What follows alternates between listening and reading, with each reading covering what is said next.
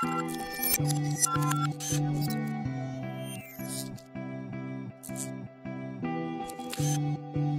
is up, you guys? It's Ed from TechSource, and I'm here to do a quick benchmark test between the iPhone 6 and the iPhone 5s. Unfortunately, Antutu is not yet updated for iOS 8, so I won't be able to run that benchmark. However, Geekbench and 3D Mark works just fine.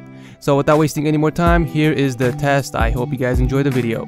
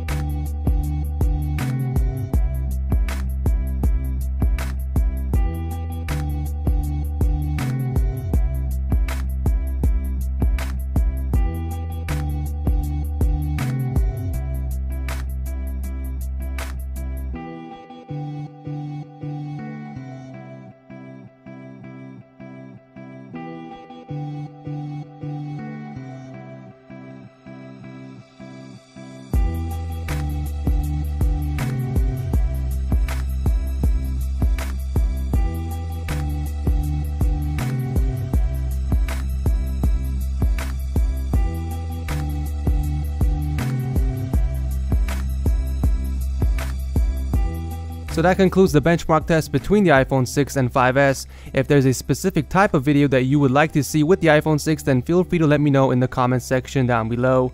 This is Ed from TechSource, and I will see you in the next video.